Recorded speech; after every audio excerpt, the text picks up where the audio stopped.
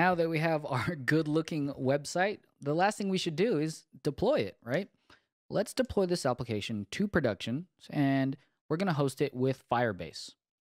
Now, Firebase is a Google platform that helps us host our JavaScript applications. It has a very cool real-time database, and it's very good to use as the backend for our applications. We don't have to use all of its features. Check out all of its features here: real-time database, crash reporting, authentication, Google Analytics. What we are interested in here is hosting. So for hosting these simple applications, it's going to be free. Go ahead and create an account on Firebase. Go to your console. Here is the console for Firebase. We're going to start up a new project. We'll go add project. And we're going to say my first Angular site. Create project.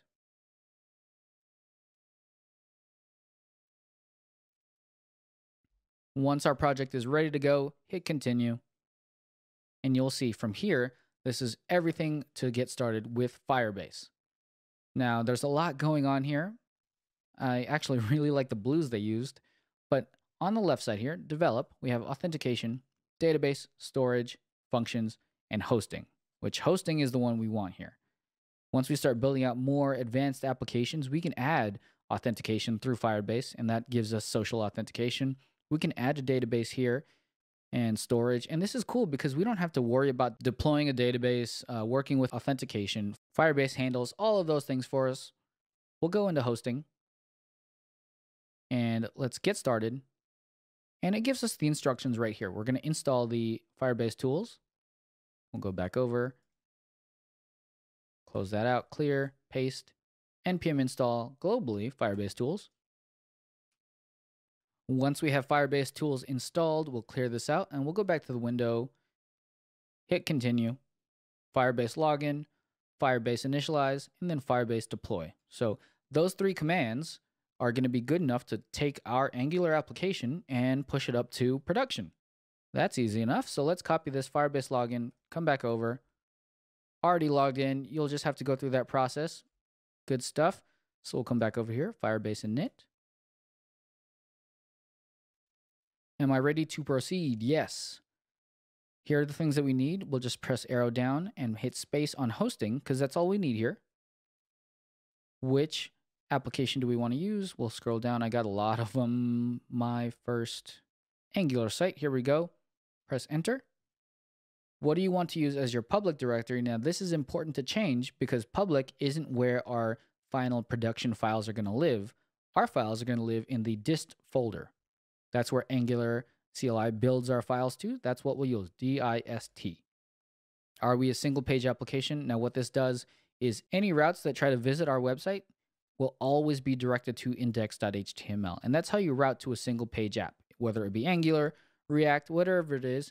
You always route everything to the one file, and then the JavaScript takes over and routes to the specific page they want to go to. So we'll say yes. All right. That creates two files here, and let's go take a look just to be sure what's going on. Close that, Firebase RC, and it says our project is my first Angular site. Very good, firebase.json. The public folder is going to be using dist. Ignore files, rewrites, all routes are going to go to the index.html, and that's that rewrite for funneling all data to that index.html. Okay, so that is good enough to go. The last thing we need to do is ng build for production. We want to make sure that our dist folder has all of the latest and greatest things that we've built. Finally, once we're done with our production build, clear, Firebase, deploy. And let me just double check. Yep, Firebase, deploy. Deploy complete, 9 files uploaded successfully. Come back over, finish. And notice you can see all your deployment history on the dashboard as well. So right now, we just deployed March 4th, 5:11 p.m. And you can see that up here, 9 files. Very nice. This is going to be our URL. And if you wanted to, you could go buy a domain and connect it here so that your custom domain points to your Angular application. Open this up. And here is our app, live and ready to be shared with anyone you want. Home, contact form, users page, calls the GitHub API, just like we expected it to. All right, just like that with the Firebase tools, we just use the Firebase init, Firebase deploy, and we're good to go. Now, one thing I want to show you is a little shortcut. It is kind of tedious to say ng build production, and then once that's done, you're going to Firebase deploy. We'll just add a script to package.json. Up here, scripts, we'll call it deploy, and this will be ng build for production and Firebase deploy. And this is just a shortcut to do. So if we add that and we say npm run deploy, it'll run both of those commands and deploy our website for us. All right, that'll do it for Firebase hosting. I want to take a step back now and let's talk about the foundations of Angular. And we'll just have, instead of slides, we're going to do this right in our editor. So the way that Angular works is it has a couple different concepts around it. And the first one is going to be modules. Now, modules are going to be the way that we can organize parts of our Angular applications into sections. And if we open up app module and zoom out, since that is giant, let's zoom out a little. Okay. Now, what happens here is we have our imports, our ES6 imports, and you'll see a lot of ES6 imports in Angular. You'll see it a lot in React. That's just the way that the JavaScript world is moving. And I really like the import statements because instead of just trying to grab things globally, like if you're using jQuery, you just use $, and maybe you didn't load the jQuery library yet, $, wouldn't work. But here, we'll know exactly what we're using. Now, declarations, we're using app component. Imports are the modules we're importing. Providers are services. And Bootstrap is what's going to start our application. So I know that sounds like a lot, but really, an ng module, and this is what's called a decorator. And a decorator is a way we can add extra metadata to this class. So instead of configuring all this stuff inside the class, we can say declarations here. We're just adding a decorator here. So this kind of tells this class what it's going to be using. So we have our main app module, and this is where we're going to register everything for this main part of our application. Now, the cool thing is you noticed that when we did our demo, the user section was lazy loaded. We told the user section, hey, load this users module, which we'll create in a later lesson. And that's how lazy loading works. These modules help Angular to know what sections are what in our application. So if we want to use something, just remember to register it in a module, and then our Angular will know that it exists and know how to use it. Let's step forward into our component, and here is our component template right here.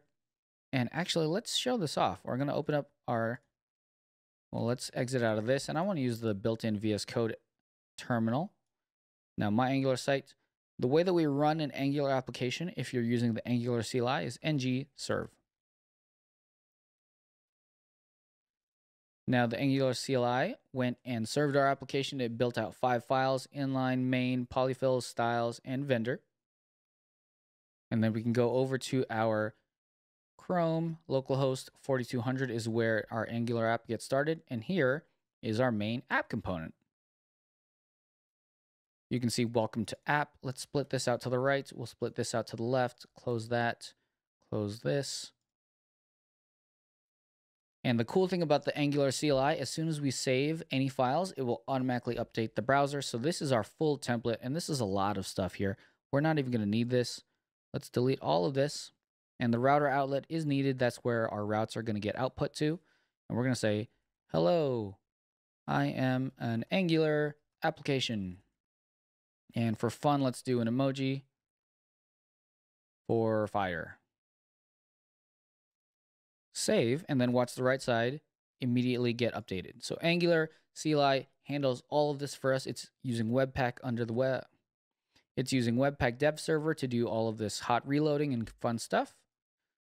So that's what the Angular CLI does for us, right? We start up our application with one line, and then we serve it with one line, and then we can just start working, and it automatically updates. But this is going to be the foundation for an Angular component. We have our component decorator, and then we have our component class and our template. And we'll see how we can build out more components really soon, but components are a really good way to build up our application into modularized parts. And then we'll look at our app routing module, const routes. This is where we're going to be writing out our routes. And the cool thing about TypeScript, if you're not sold on TypeScript, and I wasn't at first, but now I'm a really big fan of TypeScript. Where did that come from? TypeScript, by typing things, it helps you to find errors quickly. And also it self-documents your code. So you know that this routes, and you could totally do it without the typings, right? You can say just const routes is equal to, I don't know, let's write in some random path is going to be blank, and the component we're going to use. And here, let's talk about component name. We'll say home component. And that'll be something we build, right?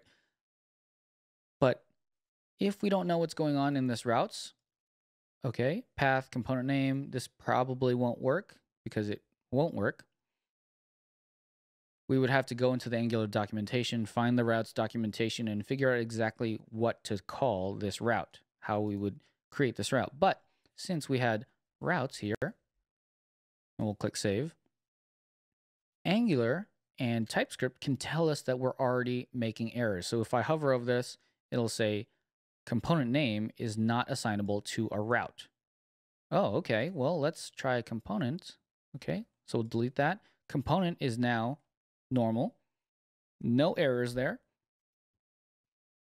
If we go to home component, cannot find name home component. So this TypeScript is really, really good at finding errors for us before we actually go to our browser and have to inspect element over there. So if we do this and I start typing, let's delete that. If I start typing in component, Angular and TypeScript already know, hey, do you want to use component? So this is what we call self-documenting, and the typings from TypeScript help us build faster. So we'll say, okay, I want component, home component, and we haven't defined that yet, but that's kind of the idea behind TypeScript, is by using types and saying, oh, this is going to be of type routes, this array, it helps us to build faster because our documentation is right in our editor.